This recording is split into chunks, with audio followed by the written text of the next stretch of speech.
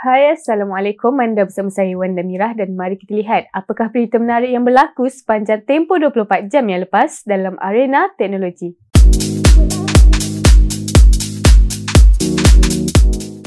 Huawei Malaysia hadir dengan peranti terbaru iaitu Huawei Y9s. Ia dilengkapi skrin 6.59 inci Full HD+, dikuasakan chip Kirin 710F, menggunakan kamera pop-naik dan tri-kamera belakang dengan sensor utama 48MP.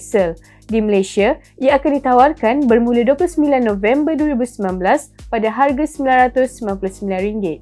Selain itu, Realme X2 Pro bakal dilancarkan untuk pasaran Malaysia tidak lama lagi.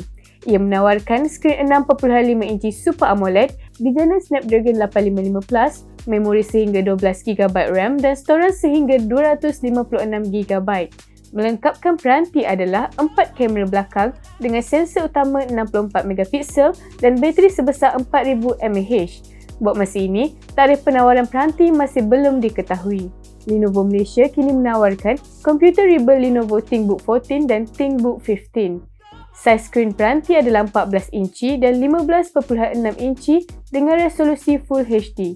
Ia dikuasakan oleh pilihan CPU sehingga Intel Core i7 generasi ke-10, memori sehingga 24GB dan storan cakera keras 2TB atau SSD M.2 PCIe sebesar 1TB. Harga jualan bagi ThinkBook 14 adalah RM3,439, manakala ThinkBook 15 pula ditawarkan pada harga RM4,249. Seterusnya, Grab telah mula membuka pendaftaran untuk rakam penghantar bagi program GrabBike.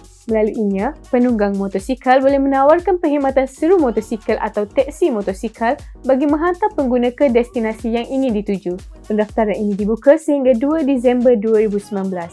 Akhir sekali, Celcom dan Maxis akan bekerjasama dalam pembangunan infrastruktur 5G di beberapa kawasan terpilih. Walau bagaimanapun, tiada butiran lanjut mengenai tarikh pelaksanaan pembangunan rangkaian buat masa ini. Jadi itu sahaja rangkuman ringkas yang berlaku sepanjang tempoh 24 jam yang lepas dalam arena teknologi.